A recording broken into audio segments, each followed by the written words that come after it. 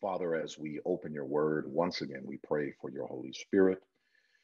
We pray, dear Lord, that your word would not only be clear, but the Holy Spirit would impress us to holiness and faithfulness in that which we learn. Bless us and keep us and guide us now in Jesus' name. Amen. So we have been going over, you can call it a series where we're entitling it The House That Wisdom Built. And in reality, what I'm simply doing is going over some of the basics of Bible doctrine. Every few years or so, I'll do maybe a series or whatever that touches on the basics of Bible doctrine. And since for the longest time at our church, we've been going over the series on the Christ's object lessons, some Bible doctrinal points might be missed out of those. And so therefore, I want to take time now that we're utilizing Zoom and we have moved the study of Christ's object lessons to the afternoon. We're going to go over Bible doctrine. I think it's very important to remind us, to keep us fresh, and to furnish us with the necessary information to be able to share that which we believe. So we have been covering the different aspects of wisdom's house, or the pillars that hold up wisdom's house. And we're breaking this up into 7 different parts or 7 different points. And the first point was the Bible itself, what the Bible says about the scriptures itself. And we've covered that. Now we've moved into the law. And so we are talking about the law and the different aspects of the law. And we covered the origin and character of God's law. We went through the eternity of God's law. We've covered the relation of God's law to the ceremonial laws, of course, that were done away with. We talked briefly about Christ and the law and the apostles and the law. We're talking now about the law as a whole, not specific points of the law, but the law as a whole. We talked about obedience to the law and the blessings that come through obedience. And then we transitioned after that. We got into the Sabbath, something specific about the law. And we're not going to cover each and every 10 commandments in its own study. Maybe we can do that in the future. But as far as the Sabbath is concerned, the 4th commandment, it is the commandment that is most contested when it comes to Christianity. And so we're taking the time to go through the Sabbath specifically. And so we talked about the origin of the Sabbath, reasons for the Sabbath, why God would even give the Sabbath to his people. We went through history and we saw the patriarchs kept the Sabbath. We saw how Israel kept the Sabbath. We got into how Jesus was a Sabbath keeper and taught Sabbath keeping, how his apostles were Sabbath keepers and how they taught Sabbath keeping, and how the early church kept the Sabbath through its history as found in the Bible. And we even went through some specifics on, the different number of meetings that they held on the Sabbath as recorded by Luke in the book of Acts. And we did that because there's a particular text in Acts chapter 20 that people like to go to say that, well, they transitioned from Sabbath worship to first day worship, but we showed that was not the case. If we went by just simply the number of times that the Bible mentions that they were keeping the Sabbath or worshiping on the Sabbath or meeting on the Sabbath versus the time the Bible mentions that they met on the first day of the week, we had well over 80, I think it was like 84 or 85 times the Bible mentions Sabbath meetings by the early church, and only one time that the Bible mentioned a first day meeting. And even then, it was very clear that wasn't a time that they kept holy.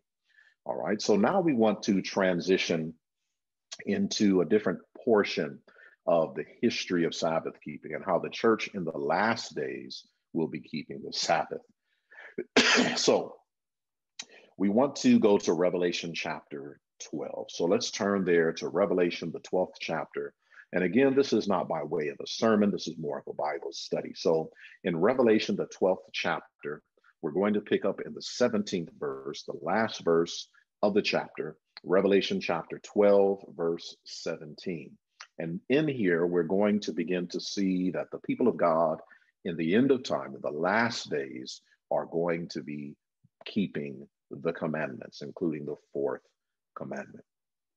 So in Revelation chapter 12, verse 17, The Bible says, and the dragon was wroth with the woman and went to make war with the remnant of her seed, which keep the commandments of God and have the testimony of Jesus Christ. So notice the remnant of the woman being the symbol of the church in Revelation chapter 12, the woman, her seed, her offspring, the remnant of her seed, the final church, the final portions of the true church will be keeping the commandments of God. With that, just turn over 2 chapters to Revelation chapter 14. Revelation chapter 14. In Revelation chapter 14, we have a description of the coming of the Lord, as well as the messages that are going to go forth to usher in the coming of God and the people who will be giving those messages. And one of the messages, known as the third angel, connects with it these words. And so in Revelation chapter 14, verse 12, the Bible says, "Here is the patience of the saints." And notice the Bible is describing who the saints are, who the saints will be. And here are the descriptive terms of who the saints are in Revelation 14, verse 12. It says, "Here is the patience of the saints. Here are they that keep the commandments of God and the faith of Jesus." So again, the Bible identifies that the saints, or the remnant in the last days and the end of time, will keep the commandments of God. Now, the reason why the church would do so, one of the reasons the church would do so, is found in the last chapter of the book of Revelation. So before God closes his canon, before he closes the book, before the Bible ends, he encourages us with these words in Revelation chapter 22 and verse 14. Revelation chapter 22 and verse 14. Now, I find it interesting that before the Lord closed the Old Testament in the book of Malachi, he encouraged us to remember the commandments of God. And then before he closes the New Testament in the book of Revelation, he encourages us to keep and remember the commandments. The Bible says in Revelation 22, verse 14, "Blessed are they that do his commandments, that they may have right to the tree of life and may enter in through the gates of the city." So in Revelation 22, verse 14, one of the reasons the remnant, or the saints at the end of time, will be keeping the commandments of God is so that we might have the right to eat from the tree of life and be able to enter in to the gates of the city. The commandments of God themselves, therefore, becoming the ticket, if you will, or the passport into the city of God. And then finally, go to Isaiah 56. Isaiah chapter 56. We're going to look together in verse 1 and verse 2. Isaiah 56, verse 1 and 2, dealing with this principle, how the Sabbath of God's people in the last days will be the seventh day, not the first day. The Bible says in Isaiah 56, verse 1 and verse 2. Notice what it says here. And we're going to connect this with a New Testament verse to kind of flesh it out a little bit. But notice Isaiah 56, verse 1 and 2. It says, "Thus saith the Lord, keep ye judgment and do justice." Now notice this, "For my salvation is near to come." We're going to find out what is being spoken of there. But he says, "For my salvation is near to come, and my righteousness to be revealed. Blessed is the man that doeth this, and the Son of Man that layeth hold on it, that keepeth the Sabbath from polluting it, and keepeth his hand from doing any evil." So the Bible shows that when God's salvation is near to come, there is a blessing upon those who keep the Sabbath from polluting the Sabbath. And we'll talk about what it means to pollute the Sabbath in some upcoming portions of today's study. But when is God's salvation near to come? Look at 1 Peter chapter 1 and verse 1. So we're going to 1 Peter chapter 1, verse 1.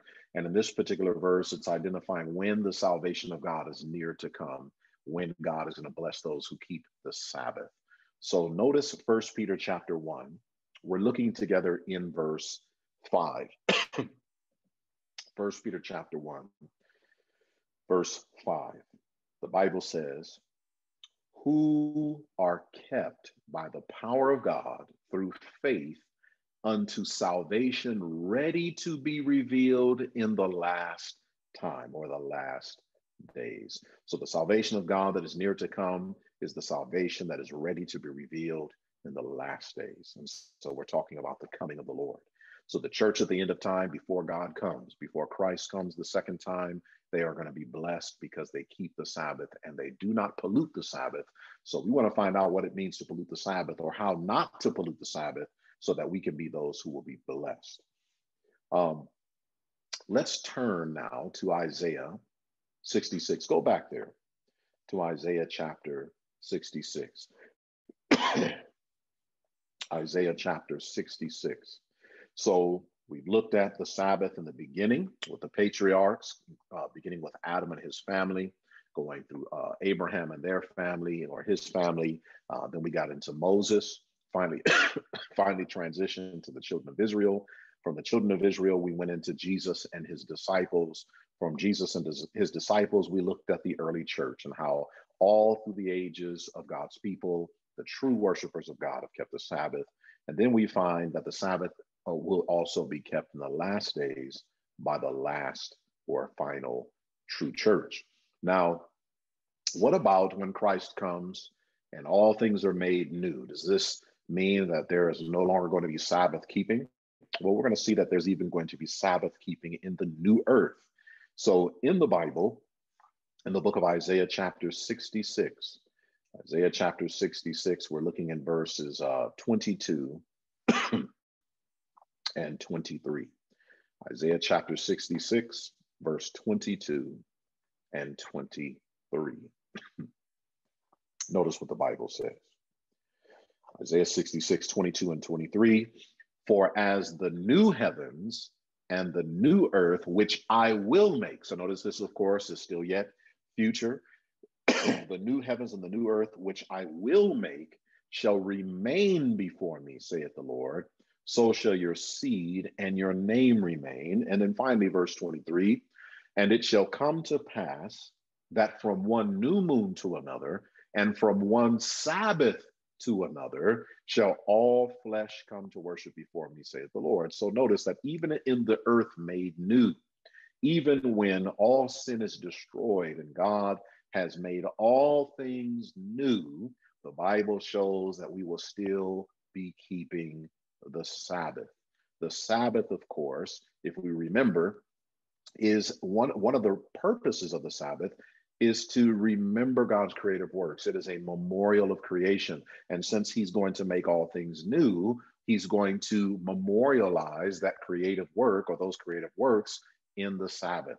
And so when you study the new earth, you'll see that there's still going to be seasons, and there's going to be planting and things of that nature that we'll do on the new earth.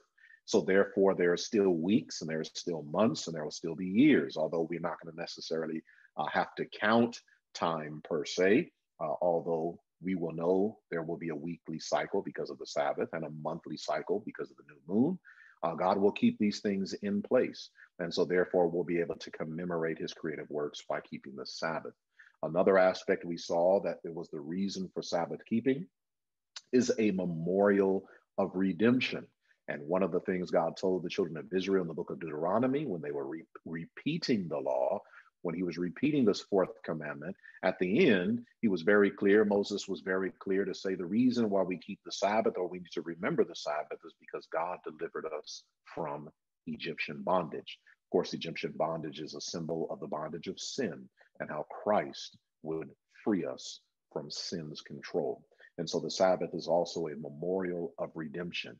And of course, we will be remembering God's redemptive works and that which he has done for us for eternity, being the fact that Christ will have those marks in the palms of his hands. We'll be able to remember what he has done to save us from our sins. And so the Sabbath will continuously be kept. Now, there's another text I want to go to that doesn't necessarily mark a period of time, but it identifies individuals that would keep the commandments. And if you look at the book of Psalms 103, Psalms 103, verse 20. Go with me to Psalms 103, and we're looking in verse 20. Psalms 103 and the 20th verse.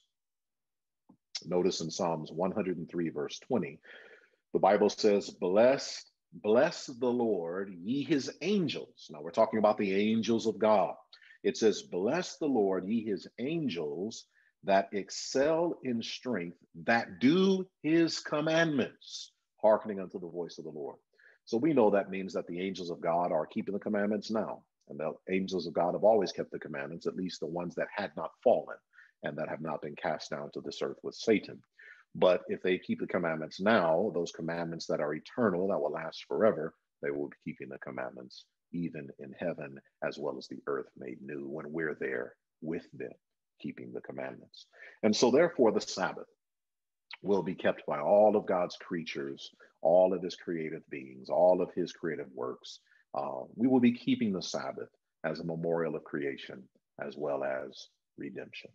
Now, let's talk a little bit about keeping the Sabbath holy, all right? Keeping the Sabbath holy. I want you to go with me to Leviticus 23. There might be some who are watching, or some who you're studying with or would like to share with, or some who will see this later, and you might be new to the Sabbath or to the principles of Sabbath keeping.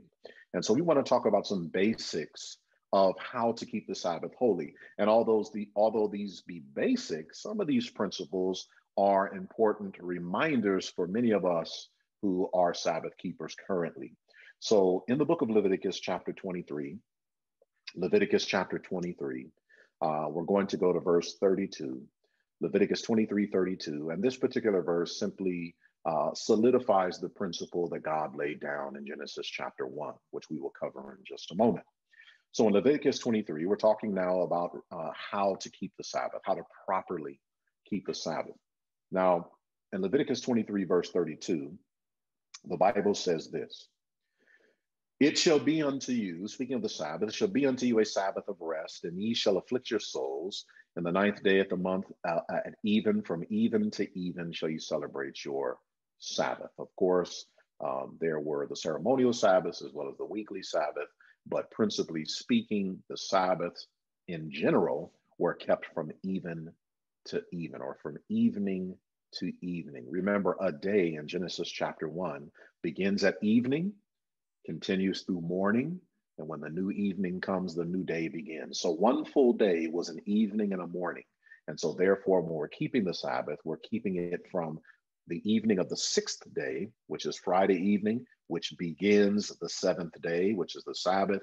And we keep that all the way to the evening of the 7th day, which begins the new week, or the first day of the week, according to the Bible. So the Sabbath is to be kept from Friday evening to Saturday evening, all right? It is a full period of the evening and a morning. And this is how we are to properly keep the Sabbath as far as when, all right? So when we're keeping the Sabbath is not on a Sunday, it's not on a Wednesday or a Friday. The Sabbath is to be kept from evening of the 6th day to the evening of the 7th day, all right, which constitutes a full 7th day. Now, go to Isaiah 56 again. This is a text we've already read, but I want to go back to it to highlight something there. So we're going to Isaiah 56, and we're looking together in verse 2. So we're looking at Isaiah 56, forgive me, Isaiah 56, verse 2. In Isaiah 56, verse 2, the Bible said, and we've read this already, it says, blessed is the man that doeth this, and the Son of Man that layeth hold on it, that keepeth the Sabbath from polluting it, and keepeth his hand from doing any evil. So how is it possible to pollute the Sabbath? What are ways in which the Sabbath can be polluted? And of course, we're not going to have a whole list of the ways we can pollute the Sabbath. We can spend all day just talking about ways to pollute the Sabbath. But let's deal with some highlight points that would be the broad spectrum and would cover all of the things that we can put there. So in order to do so, let's flip over 2 chapters to Isaiah 58, and let's see what the Bible has to say. So in the book of Isaiah, chapter 58, we're going to look in verse 13. Isaiah chapter 58 and verse 13. Isaiah 58 and verse 13. I'll give you time to turn there. Isaiah 58, 13. All right. So the Bible says, if thou turn away thy foot, now notice the language here, if thou turn away thy foot from the Sabbath, from doing thy pleasure on my holy day, and call the Sabbath a delight, the holy of the Lord honorable, and shall honor him, not doing thine own ways, nor finding thine own pleasure, nor speaking thine own words. And so when the Bible in the book of Isaiah is talking about polluting the Sabbath, one way that the Sabbath can be polluted is by us doing our own ways, by us finding our own pleasures, and by us speaking our own words. And so the Bible encourages us to holiness, saying, turn our foot away from the Sabbath. Now, when we look at that, we can take it a little bit deeper. What does it mean to take thy foot away from the Sabbath? The foot in the Bible is connected with travel, for an example. If you flip over with me to the book of Proverbs chapter 4, if you look at Proverbs chapter 4, look at verse 26 and 27. Proverbs chapter 4, 26 and 27. We'll see the foot is basically spoken of as an instrument of motion and travel. The foot is also,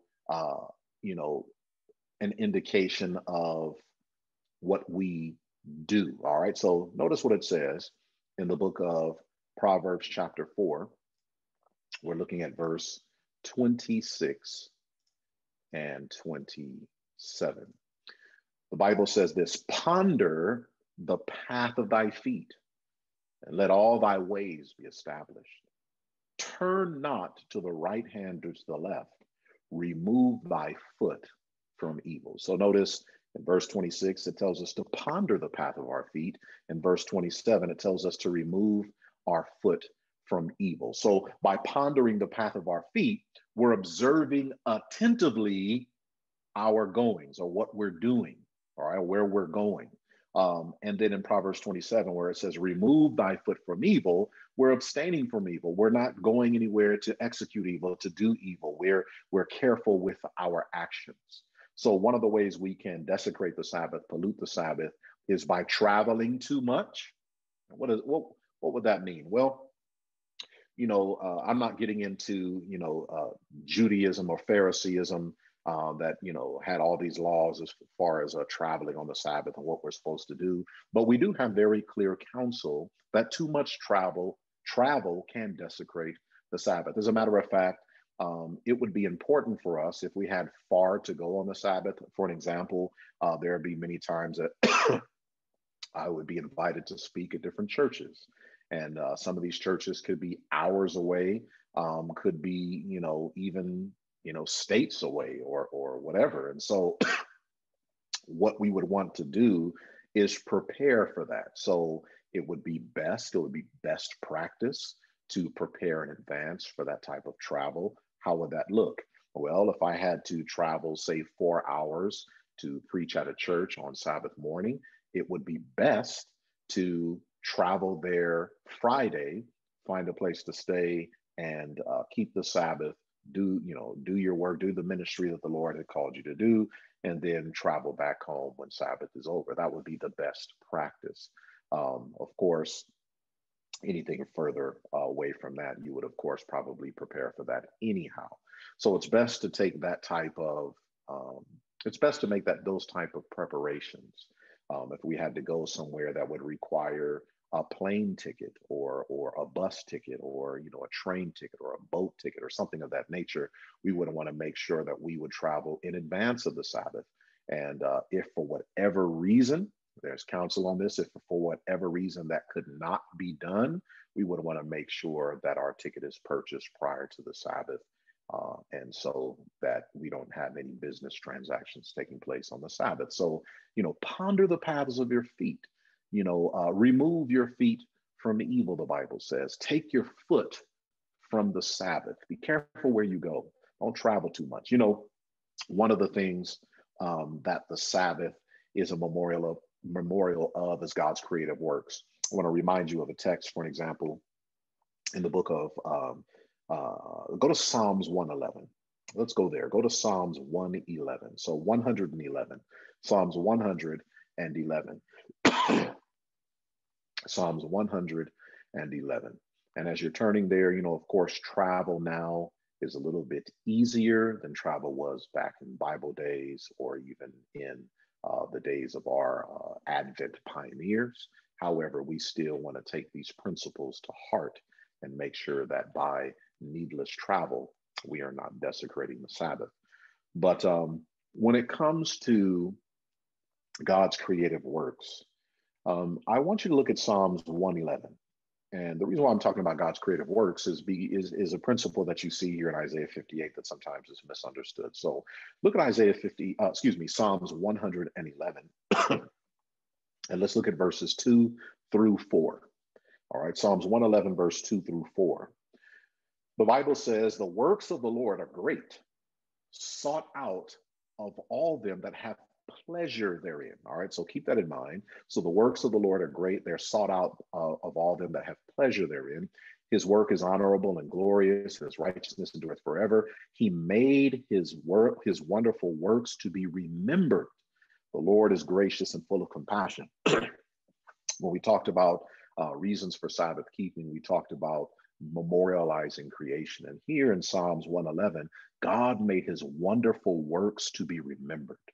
And what better day of the week to remember God's creative works than to take pleasure in going into nature on Sabbath, right? That's a wonderful way to keep the Sabbath, going out into nature and to enjoy and take in the scenes of nature. And sometimes we might live in a location where, there's not too much nature.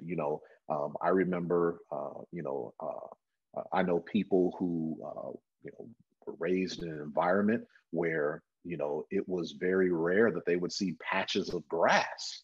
Everything was concrete around them. And so it was almost out of sorts that they would be where grass and trees and things of that nature would be. If you're in an environment like that, try to find a place where there is nature of some sort, even if it's just something simple as a park. If that's all you can do, go out there, look at the grass and the trees and the flowers and the things of that nature, and ponder God's wonderful works. But I want to bring up a point here. In Psalms 111, verse 2, the Bible says the works of the Lord are great and they're sought out by all them that have pleasure therein. And so let's kind of connect this with the principle of turning our foot away from the Sabbath and not doing unnecessary travel, and being careful of the things that we do and where we go.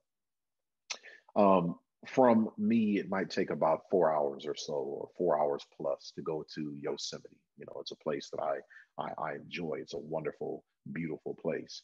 But I wouldn't necessarily plan on going to Yosemite on Sabbath from my home. In other words, it's not like I'm going to, finish the sermon today and we're going to pack up the car and go to Yosemite and just take in the sights. Even if we have a seasonal pass and don't have to pay for it on the Sabbath, that would just be unnecessary travel. I would, however, go and stay at a friend's house that lives closer thereby and maybe is within an hour's drive to Yosemite or something. I remember when we used to stay a little bit further north in Delano. I remember we would take Sabbath afternoons after church. Sometimes we would go up to Three Rivers or places like that. Just beautiful, areas, and just enjoy nature because it was closer. But there's places around here where I live now. It's more desert, of course, but there's wonderful places. Friends of ours told us that there is a waterfall. I had no idea there was a waterfall nearby here in Lancaster. Those are places I have never gone, never seen. But those are the kind of things we can do, but we don't want to travel too far to enjoy them. And so if we are going to go to a place where we would have to travel to get there, and unneeded travel to get there, let's plan for those things, maybe get closer there on Friday so that we can enjoy it on the Sabbath and not needlessly travel. So that's one of the principles that you can bring out in turning our foot away from the Sabbath. But the Bible also says in Isaiah 58, verse 13, if you've probably turned from there, I had you turn to Psalms, but go back to Isaiah 58 and verse 13. We're still talking about Sabbath keeping. In Isaiah 58:13, if thou turn thy foot from the Sabbath, from doing thy pleasure on my holy day. A lot of people sometimes, wrest the scriptures when it comes to this particular verse. A lot of different things can be thought of. People will say, well, I enjoy nature. I take pleasure in nature. So the Bible says not to do my pleasure on God's holy day. So I can't go see nature on the Sabbath. That's not what God is talking about. Matter of fact, if you dig deeper into this particular verse, the pleasure that is being talked about here is more so in personal vocation and labor. And we're going to see how we can tie that in to this particular verse. So if we have pleasure, for an example, in serving souls, that doesn't mean you don't do that on the Sabbath. If we have pleasure in nature, that doesn't mean you don't do that on the Sabbath. If we have pleasure in nice food, that doesn't mean you don't eat on the Sabbath. We just have to be careful not to get into gluttony and feasting. And that is something that is brought out as well in Isaiah 58:13. So we're not doing our own pleasure on this holy day. We're calling it a delight, the holy of the Lord honorable. We're honoring him, not doing our own ways, finding our own pleasure, or speaking our own words. And what's very interesting is the very way that many people desecrate the Sabbath. Isaiah 58:13 deals with those points. There are those who will take the Sabbath off. Sometimes it's merely looked at as I don't have to do any vocational work. I don't have to worry about my job. Okay, I get that day off. Well, society, for an example, already gives us the weekend, right? And so there's nothing really great and special about taking Sabbath off from laboring at your vocation, laboring at your work, if society already gives you that day. It's much more than that. That's not necessarily what God is speaking of here. But many of us, we turn that day from a day of labor to a day of gluttony and feasting, to a day of rioting and frivolities. And we have to be careful that we do not engage in those things on the Sabbath day.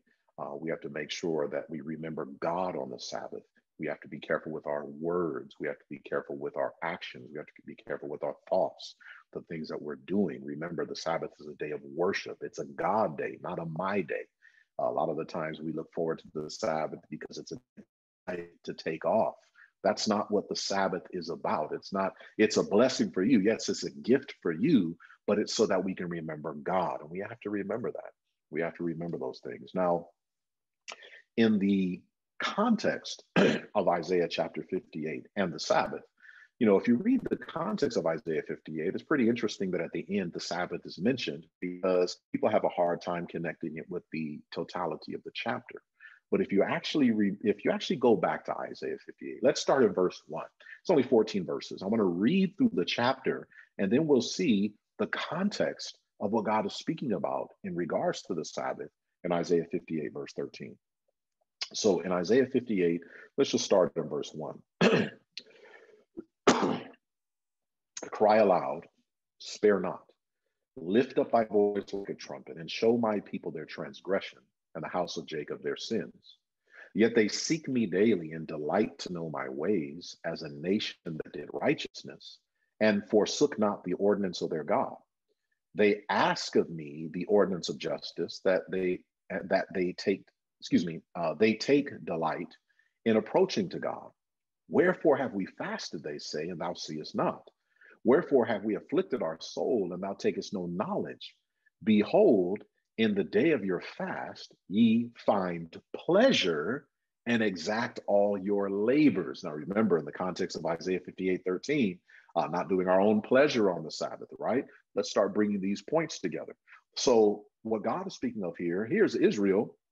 And they say, Lord, we love your ordinance. We love the spiritual things. We're doing spiritual things. We're fasting. We're being spiritual people. But you're not taking knowledge. You're taking no notice of what we're doing.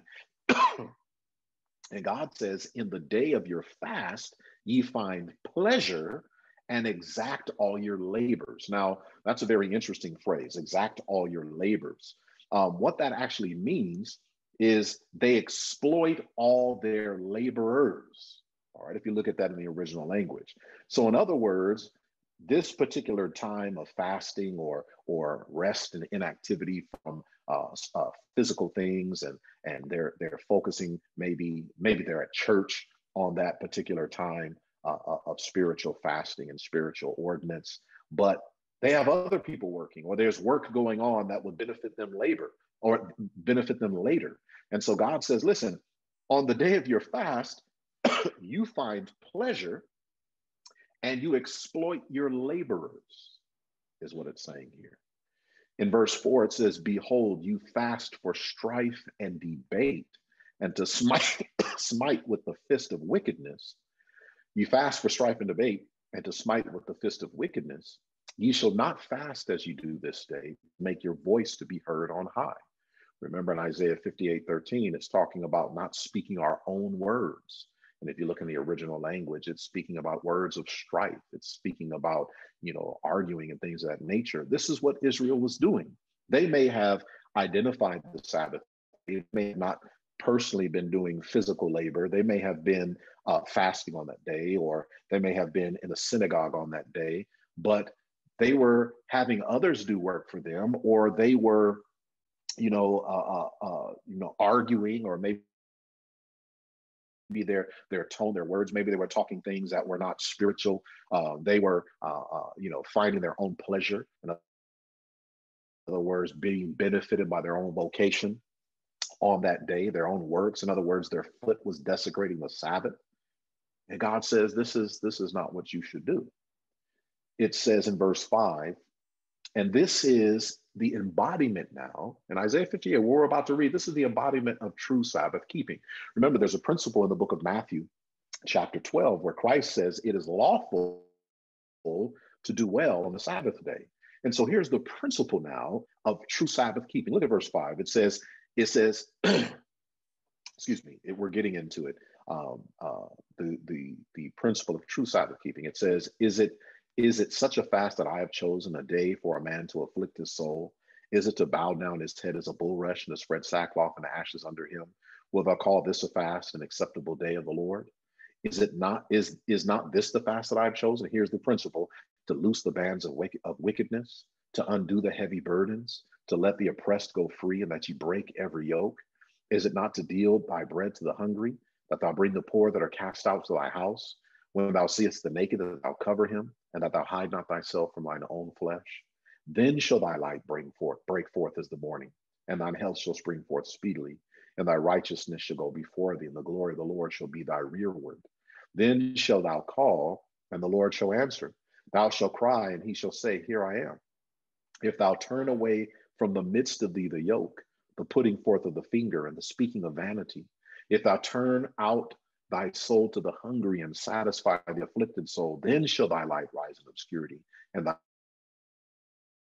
darkness shall be as the noonday. And the Lord shall guide thee continually and satisfy thy soul in drought, and make fat thy bones. And thou shalt be like a watered garden, and like a spring of water whose waters fail not.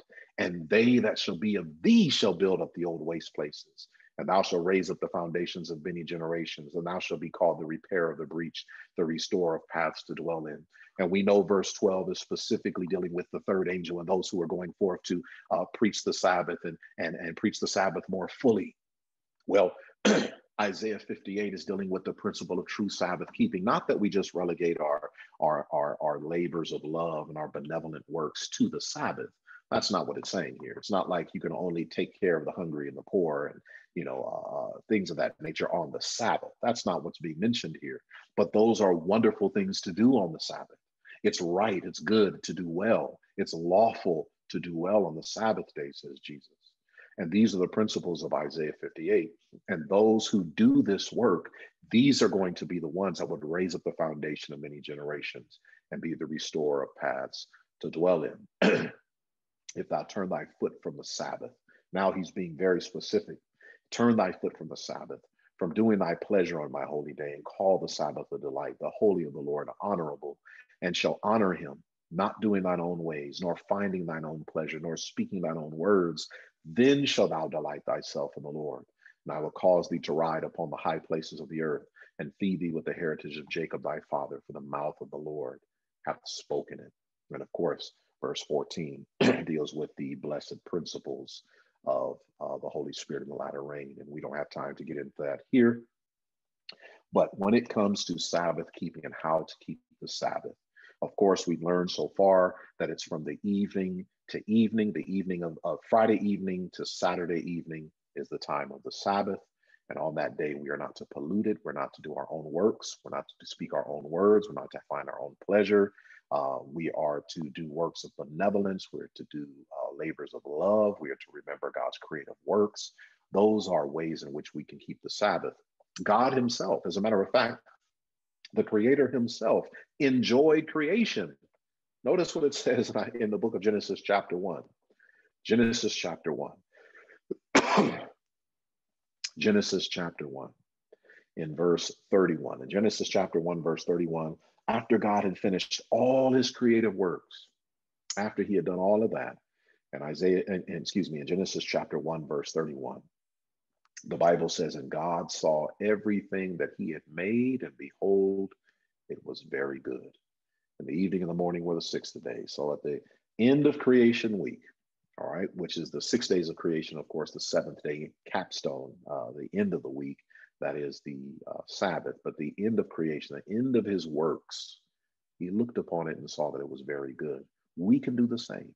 And that's what Sabbath, one of the ways that Sabbath can be kept is by enjoying the beauties of God's creative works. All right. I want you to turn with me to the book of Psalms 92. Psalms 92. In Psalms 92, we don't necessarily have a mention of the Sabbath, but we do have a mention of the works of God. And of course, the works of God are to be commemorated on the Sabbath. And so therefore, Psalms 92, verses 1 through 5 is very important. In Psalm 92, verses 1 through 5, notice what the Bible says. Psalms 92, verse 1 through 5. The Bible says, it is a good thing to give thanks unto the Lord and to sing praises unto thy name, O Most High, to show forth thy loving kindness in the morning and thy faithfulness every night, upon an instrument of 10 strings and upon the psaltery and upon the harp with a solemn sound. For thou, Lord, hast made me glad through thy work. I will triumph in the works of thy hands. O Lord, how great are thy works, and thy thoughts are very deep. And so commemorating the works of God, worshiping the Lord, having worship service, singing his praises. This is what it's referring to in Psalms 92, but in reference to the works of God. If you look at the book of Psalms itself, this is David and many others writing poems and songs and hymns about the greatness of God and the greatness of his law, the greatness of his works. These are wonderful ways to keep the Sabbath holy. If you go to the book of Exodus chapter 20, in light of what we read in Isaiah 58 on how the children of Israel, even though they approached God as those who loved him and enjoyed spiritual things and enjoyed spirituality and wanted God to notice them, one of the problems is they exploited their laborers. All right. And so when you look at Exodus 20, verses 8 through 11, Exodus chapter 20, verse 8 through 11, Exodus chapter 20, verse 8 through 11. Notice what the Bible says. It says, remember the Sabbath day to keep it holy. 6 days shalt thou labor and do all thy work, but the seventh day is the Sabbath of the Lord thy God. In it thou shalt not do any work, thou, nor thy son, nor thy daughter, thy manservant, nor thy maidservant, nor thy cattle, nor thy stranger that is within thy gates. For in 6 days the Lord made heaven and earth, the sea, and all that in them is, and rested the seventh day. Wherefore the Lord blessed the Sabbath day and hallowed it. Notice the Sabbath is not just to be kept by the individual. All right. If you are a leader, or if you are a owner, if you are a head of household, anyone who is in your home on the Sabbath day must keep the Sabbath holy. If you're having visitors who are not Sabbath keepers, there's a stipulation. Listen, if you're coming to my house on the Sabbath, if you're staying with me, there are certain things we do not do on this particular day. If you're going to be here, you're keeping the Sabbath holy. Otherwise, you are welcome to get a hotel, right? Let's just be real. Bible says even a stranger that's within your gates, they are to keep the Sabbath. Your children are to keep the Sabbath. We're to make sure we keep the Sabbath holy. All right. So it's important. Now, It's a different thing. You might find yourself, and I mention this only because I've gotten questions upon this, but I had to get counsel on individuals. There are people who might rent a room in a home. They're in that sense, you are in charge of your own abode. You are in charge of your own area. If you were given a room, you are in charge of that room. You cannot force everyone in that house to keep the Sabbath. However, if you are not a Sabbath keeper and you are renting a room from Sabbath keepers, the owner of that home can say, one of the stipulations of renting this room is you keep the Sabbath holy, right? And so if you're just simply renting a room, or if you are staying in a place that is not owned by you, but you are a Sabbath keeper, you can't force everyone, but you can be an example of Sabbath keeping. But if you are a business owner, a leader of a business, you don't want to have you be off on your day and your business be still going on the Sabbath. Don't exploit your laborers, even your cattle. You have to take off on that day. If you're a cattleman, if you're a rancher, your cattle need to rest on the Sabbath, right? You are to allow rest on that day. You're not to do the work on that day. But if you go to chapter 16, go to chapter 16. I shouldn't say but I want you to turn to chapter 16. New thought now. Go to chapter 16 of the book of Exodus. Um, in Exodus chapter 16, we'll look at another principle of how we can keep the Sabbath holy. So we've talked about when the Sabbath is to be kept. That's from sundown Friday to sundown Saturday, even to evening. We've talked about not polluting the Sabbath by engaging in any of our vocationary work, not doing our own pleasure upon that day, speaking our own words, not involved in talk that is not Sabbath related, or doing things that are not Sabbath or worship related to God, or commemorating his works or things of that nature. Focus on the Lord. And we want to make sure that we do that. It's easy, especially with all the things around us, with the gadgets that we have, our cell phones, things of that nature. It's easy to get sidetracked. We want to make sure we go back to the basics of Sabbath keeping and remember God. All right. It's too easy to get sidetracked on the Sabbath day. Um, we've talked about how we are to do works of benevolence on that day.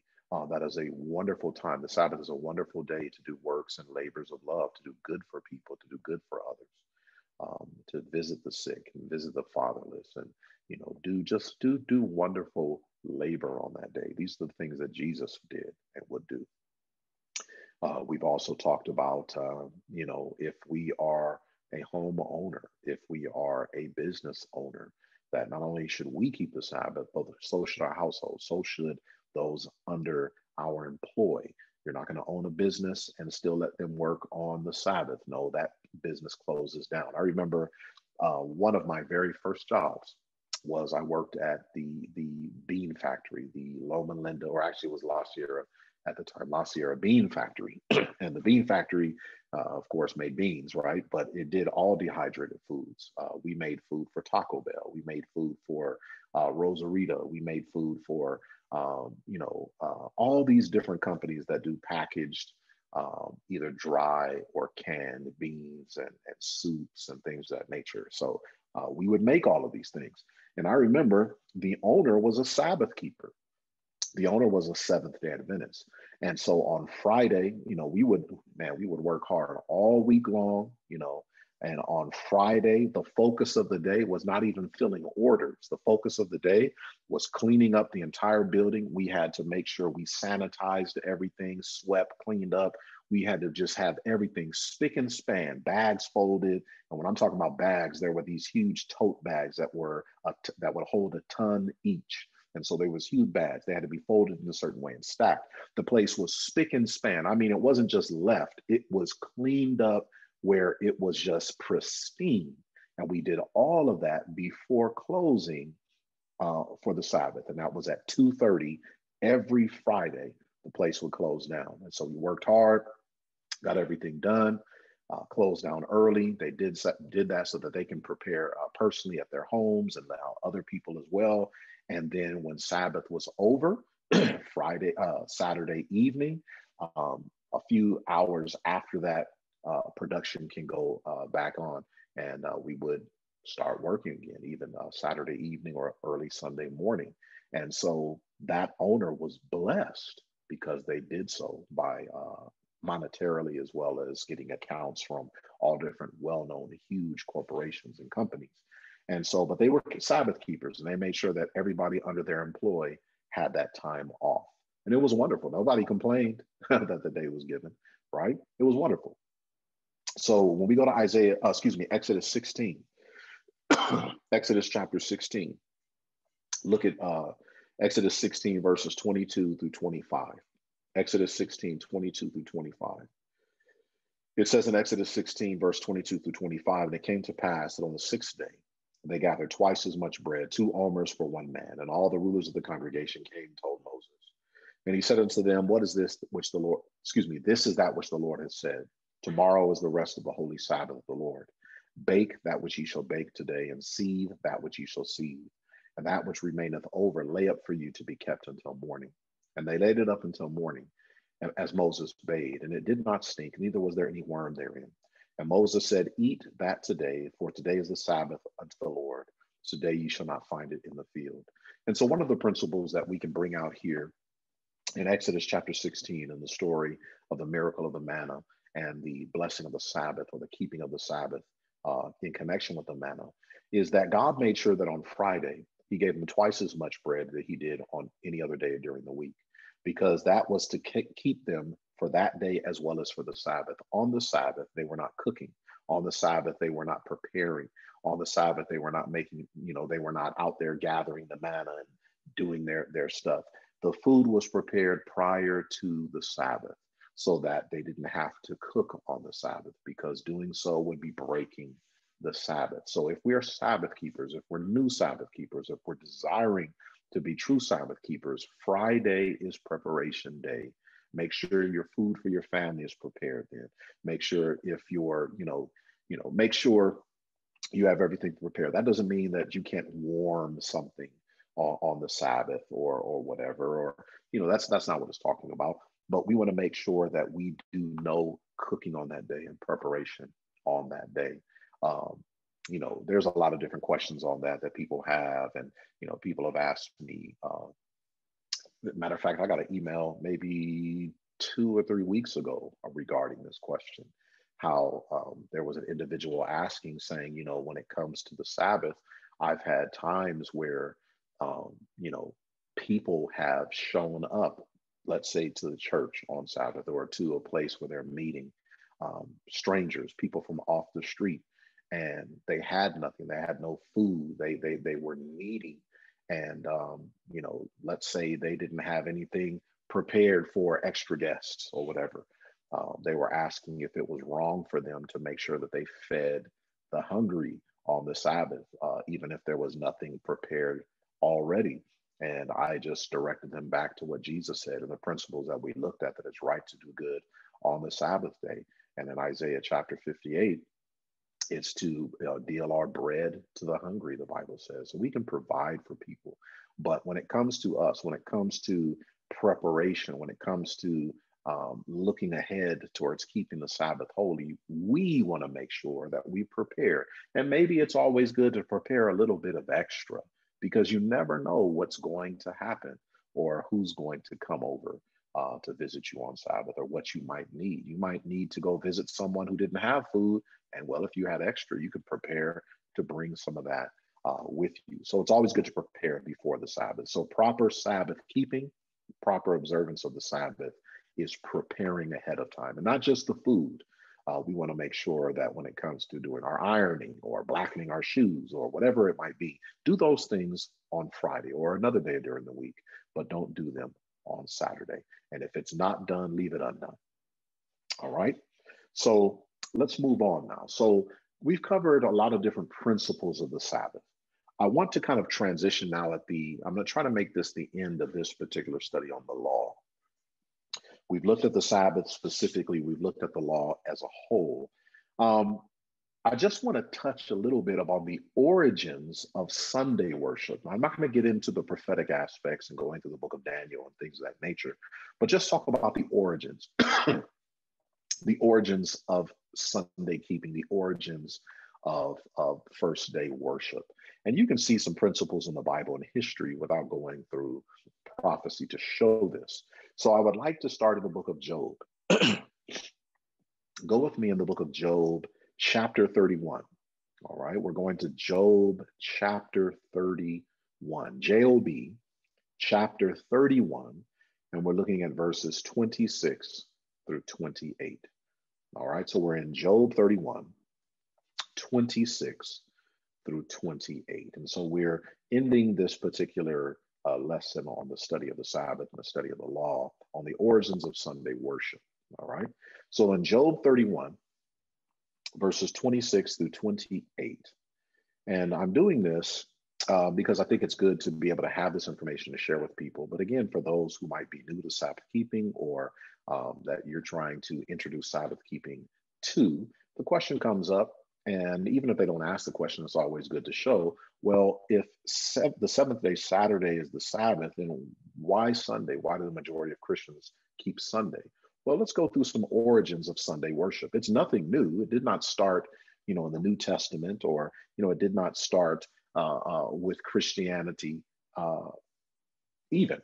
It started way before Christianity, the title Christianity is concerned.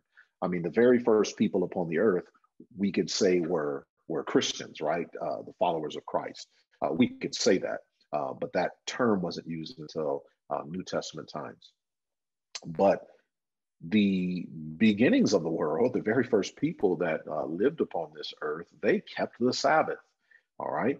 But shortly thereafter, especially after sin, you can trace this through the line of Cain, they began to keep a different day. And we want to look at some of these things. Go to Job 31, verse 26.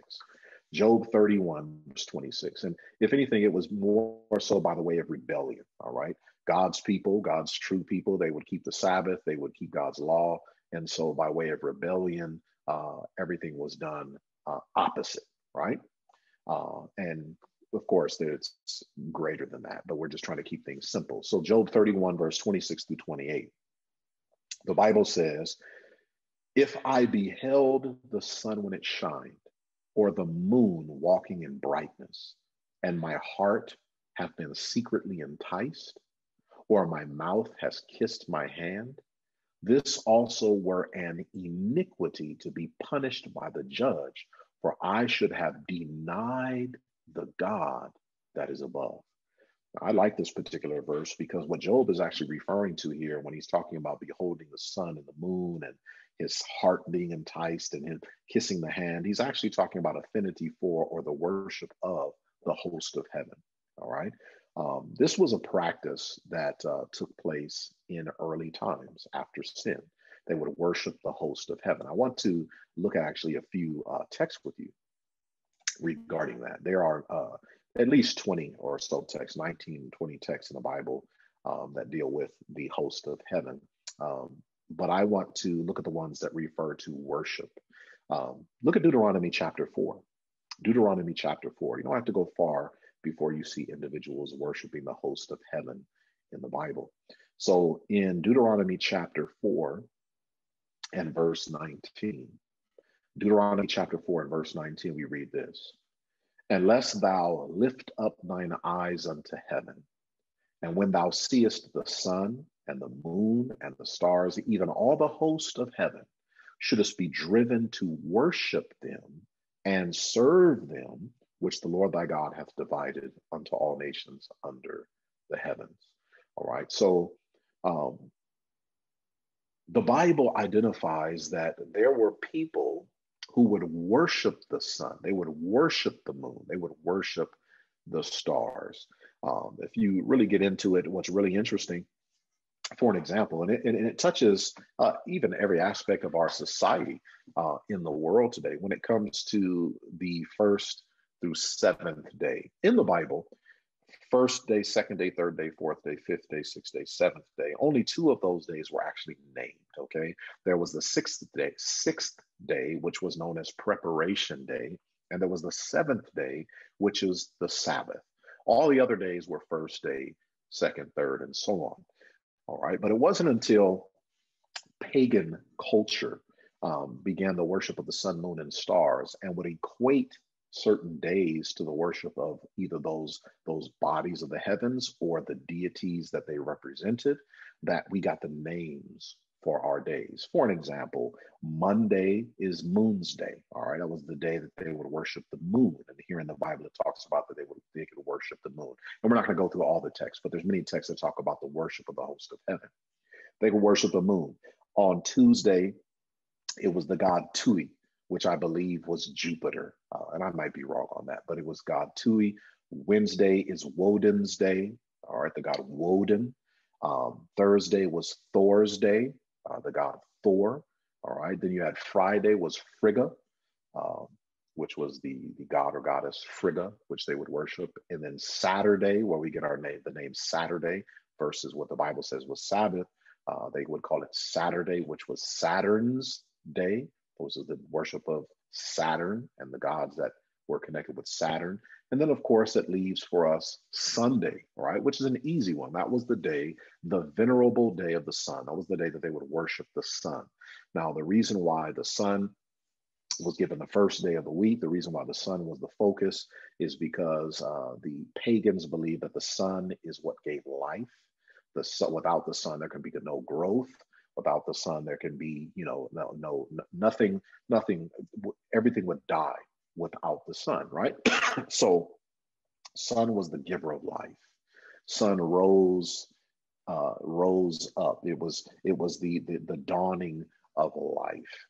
And so the sun was worshipped as the chief god, the chief deity, in the Bible, in the book of Genesis chapter 10 and Genesis chapter 11. After the flood, you have the rise of the kingdom of Nimrod, right? And Nimrod is a very interesting character. He's the one that built the Tower of Babel. And when you look at what took place with Nimrod in history, Nimrod and Semiramis and their child Tammuz, but when Nimrod died, they believed that he went into the sun, all right, that he became the sun. And so the sun began to be worshiped. Nimrod was worshiped in the sun, and all the different cultures that came from the Tower of Babel when there was the disbursement and the confusion of the language, all the different cultures, whether they went, into Africa or different places in Africa and the Middle East, and went into South America and North America, wherever, or Europe, wherever they went. You look at every single culture, from Asian culture, European culture, Hispanic, Latin culture, African culture, whatever culture it might be, one thing is in common. Sunday, the venerable day of the sun, or the worship of the sun in some form or fashion, is done. And that's because it began there at Nimrod's tower. It began there at Nimrod's Babylon. All right. And this was just the height of paganism that took place. And so when we look in the Bible speaks about worshiping the hosts of heaven. And what Job is here saying, he says, listen, if I ever beheld the sun and the moon and kissed my hand, or I was enticed, he says in verse 28, this also were an iniquity to be punished by the judge, for I should have denied the God that is above. So Job identifies that sun worship in its pagan form, right? Sun worship, there's no Christian form necessary. It's all pagan, but in its basic structure, sun worship denies the God above. And that's very important to remember. All right, so we'll come back to that point, but go with me to Ezekiel chapter 8. Let's just walk through some other texts in the Bible, show some examples of sun worship. So Ezekiel chapter 8, in Ezekiel chapter 8, verse 16 specifically. Ezekiel chapter 8, verse 16. The Bible says in Ezekiel chapter 8, verse 16, and he brought me into the inner court of the Lord's house. And behold, at the door of the temple of the Lord, between the porch and the altar, were about 25 men, with their backs toward the temple of the Lord and their faces toward the east, and they worshiped the sun towards the east.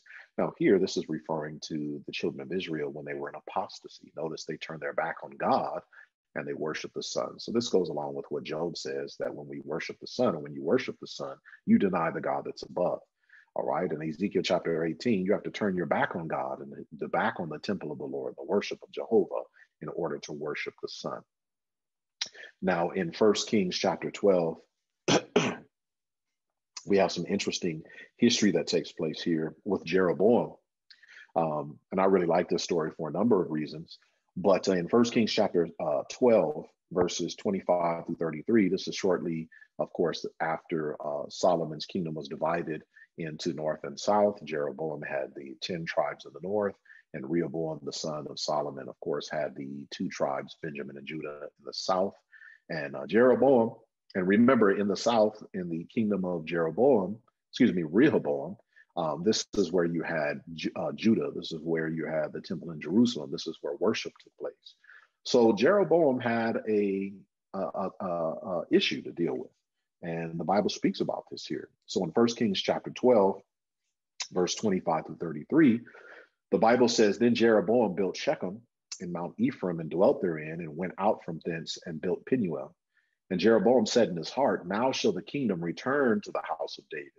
If this people go up to do sacrifice in the house of the Lord at Jerusalem, then shall the heart of this people return unto their Lord, even unto Rehoboam, king of Judah, and they shall kill me, and go again to Rehoboam, king of Judah.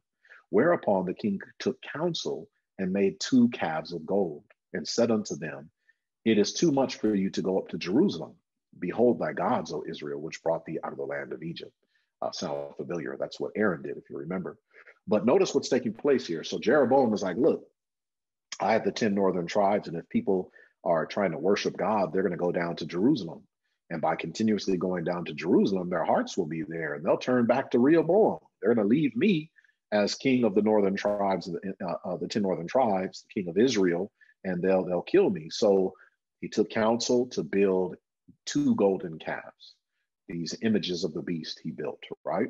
So he builds these 2 images of the beast, and he says that these are their gods. So he wanted the people to worship the golden calves. Now it says in verse 29, and he set one in Bethel. Now Bethel, it means the house of God, okay?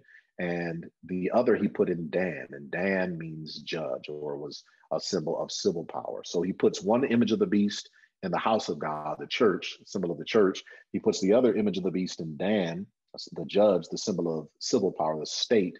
And so you have here a combination of church and state. And of course, those who are into the study of prophecy in the book of Revelation can gather much insight from that. But in verse 30, it says, "And this thing became a sin, for the people went to worship before one, even unto Dan. And he made an house of high places, and made priests of the lowest of the people, which were not of the sons of Levi. And Jeroboam ordained a feast in the 8th month, on the 15th day of the month, like unto the feast that is in Judah. And he offered upon the altar. So did he in Bethel, sacrificing unto the calves that he had made. And he placed in Bethel the priests of the high places which he had made. So he offered upon the altar which he had made in Bethel the 15th day of the 8th month, even the month which he has devised of his own heart, and ordained a feast unto the children of Israel. And he offered upon the altar and burnt incense." I want you to notice that the day that he specifically chose to worship is very important. We know that God does things in cycles of 7. He did that from the beginning, first day to the 7th day, and then the cycle begins again. So if you were to think about it, every 7 days would be the Sabbath. So the 7th day would be the Sabbath, and the 14th day would be the Sabbath, and the 21st day would be the Sabbath, and the 28th day, so on and so forth like that. But what Jeroboam does, the Bible says he makes the 15th day the day that people came to worship. So when you think about that, what would the 15th day be? Oh, that would be the first day of the week. So here we have Jeroboam setting up, again, this false worship, and he's using the first day of the week, which is the venerable day of the sun in pagan culture, as the day for worship. And again, first day worship was always connected with paganism throughout biblical history. And when I say biblical history, do not detach that from world history, all right? Bible history is world history. What other history begins at the beginning? right? It's the world's history. And world history, Sunday worship, sun worship is always connected with paganism. That's just how it is in history. And there would be no historian that would tell you different. All right. So notice what it says in Second Kings chapter 23. Second Kings chapter 23. In Second Kings chapter 23, 2 Kings chapter 23, let's look at verse 5 and verse 11. And we'll find something interesting here. 2 Kings chapter 23, verse 5 through 11. In 2 Kings 23, 5 through 11, of course, we're talking about, this is Josiah's, his reformations, things that he's doing. So notice 2 Kings 23, 5 through 11, 5 and 11, not 5 through 11. It says, and he put down the idolatrous priests, whom the kings of Judah had ordained to burn incense in the high places of the cities of Judah and in the places round about Jerusalem. Them also he burned, them also that burn incense to Baal, to the sun, and to the moon, and to the planets, and to the hosts of heaven. And he took away the horses, verse 11, and he took away the horses that the kings of Judah had given to the sun at the entering in of the house of the Lord, at the chamber of Nathimelech, the chamberlain, which was in the suburbs, and burned the chariots of the sun with fire.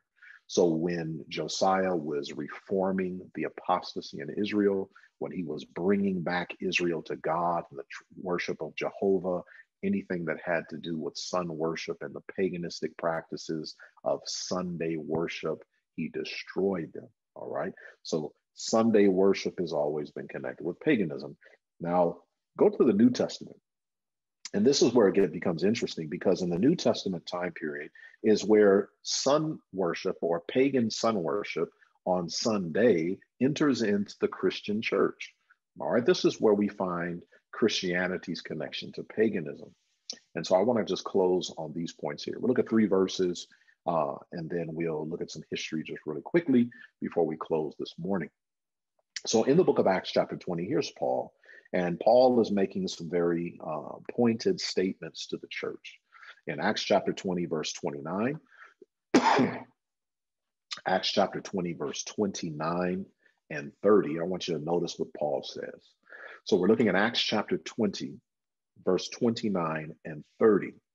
The Bible says, for I know this is Paul. He says, for I know this, that after my departing, shall grievous wolves enter in among you, not sparing the flock. And of course, these grievous wolves that he's speaking of here are not literal animals. These were, this was a description of people, right? Grievous wolves that would enter in. Remember, Christ said he had sent us as sheep amidst wolves. So he's talking about men, people. He says, after his departing shall grievous wolves enter in among them, not sparing the flock. And it says in verse 30, also of your own self shall men arise, speaking perverse things to draw away disciples after them. One of the problems that took place in the early church is that when many of the standard bearers left, or when they passed away, or when they were martyred, you had individuals rise up to try to fill the gaps, take their place. It was a wonderful opportunity to jump in and get followers, right? And so many of the men desired followers, and they would speak perverse things. And it was in the time of the early Christian church where the principles of paganism were actually reintroduced or to the people. And I say reintroduced because many of those people had converted from paganism and came to Christianity and left those pagan practices. But then the pagan practices were reintroduced to them through Christian people or seemingly Christian circles. And, we think that, well, in Paul's day, this didn't really happen. We know that this took place really later on in the history of Rome. We know that Paul was around during the time of Rome, but Paul makes a very clear statement in 2 Thessalonians chapter 2. In 2 Thessalonians chapter 2 and verse 7, Paul made it very clear that the mystery of iniquity already was working, right? In 2 Thessalonians chapter 2, verse 7, he says, the mystery of iniquity doth already work. And so he was looking forward into time. He's looking forward into history. And he knew what was going to take place with Rome and how Rome would transition from paganism to papalism, from pagan Rome to papal Rome. But he said, listen, the mystery of iniquity was already working. Before papal Rome took the throne, before papal Rome was on the scene, pagan Rome was already setting the stage. The mystery of iniquity was already working. And we know historically that in Daniel chapter 7, verse 25, when the Bible is referring to the little horn, which in a clear study in scripture, the little horn was Rome, papal Rome. We know that papal Rome's desire was to change times and laws, and that specifically focused on the Sabbath, right? That it would try to change the Sabbath. And it did introduce the Sabbath change. But the papacy was not who did that per se first. It just continued the work that paganism, Roman paganism, had already done. In history, there was the ruler Constantine, okay?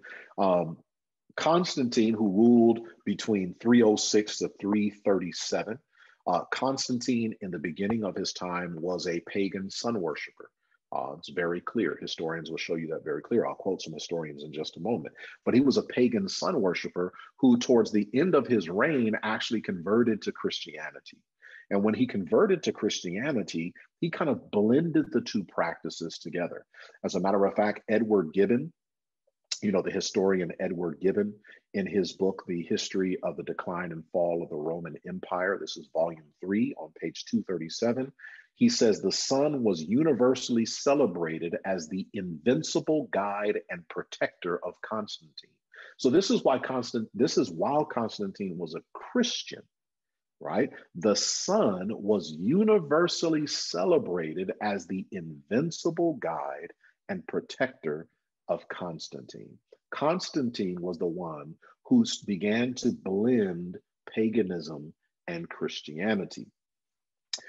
Constantine, he made the earliest Sunday law in the year 321, 321 AD, of course. So he creates the earliest Sunday law in history in the year 321. And I'm going to read what this law was about. This is taken from Philip Schaff. This is the historian Philip Schaff, his book, The History of the Christian Church. This is volume 3, page 380 in the note. It says, on the venerable day of the sun, let the magistrates and the people residing in cities rest. This is the law, by the way, that Constantine wrote in 321.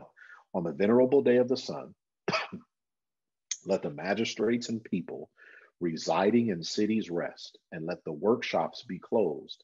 In the country, however, persons engaged in agriculture may freely and lawfully continue their pursuits, because it often happens that another day is not so suitable for grain sowing or for vine planting. Least by neglecting the proper moment for such operations, the bounty of heaven should be lost. So even in this earliest Sunday law in 321, Constantine was just following the wayward Jews and exacting or exploiting their laborers, right? Not allowing them to rest. So that was the first Sunday law in 321. People were commanded to rest unless, of course, you were sowing grain or tending to the vines. In Chambers' Encyclopedia, this is on the chapter on the Sabbath. In Chambers' Encyclopedia, this is volume 11, page 401.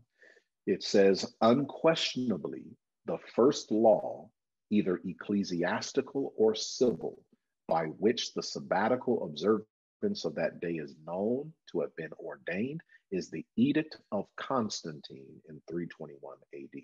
In other words, showing that the very first law where the Christian church was mandated to keep Sunday holy instead of Saturday, like the Bible identifies, was by Constantine. Constantine, that pagan who converted to Christianity, and all he did was baptize paganism. And so thereafter, the Roman church picked up where Constantine left off and began to persecute those who actually kept the Sabbath. And so now today in 2021, the majority of Christian churches look back in their history and they said, hey, from the beginning and rise of our churches, from the beginnings of Christianity, Sunday worship has always been with us. And so therefore, Sunday worship is the day and they tried to, arrest the scriptures to make that happen. But of course, history and Bible show different. All right. So in the scriptures, sun worship, Sunday worship, the venerable day of the sun has always been pagan, always will be pagan. In history, it was Constantine in the year 321 at the time around his conversion. Before this, of course, his conversion beforehand, in 321, he makes a law to have Sunday kept as the day of the Lord, the day that was to be holy. All right. So when we just want to see if I want to read this other statement here. Yeah, I'm going to read this too. Let me just read this too before I have some closing thoughts. Let me see where I want to pull up here. So, after Constantine, of course, I'm going to read this, but after Constantine, of course, makes this legislation, the emperors and the popes in succeeding centuries, they just follow the laws and they strengthen those laws in Sunday observance. But the day began as a pagan ordinance and ended as a Christian regulation.